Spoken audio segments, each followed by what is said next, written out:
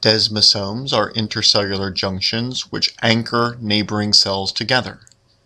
Each cell produces proteins known as cadherins that extend from the cell and anchor to the cadherins from the neighboring cell.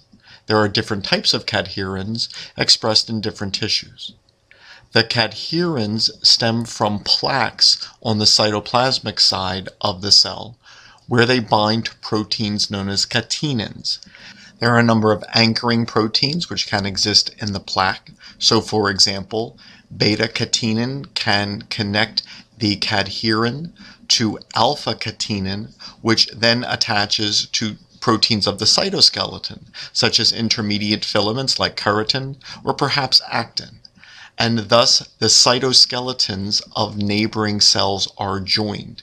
And if stress is placed on one of the cells, such as in the skin or as cardiac muscle cells contract, this stress is not only passed on to neighboring cells to anchor them together, but also distributed evenly throughout the cytoskeleton of each cell.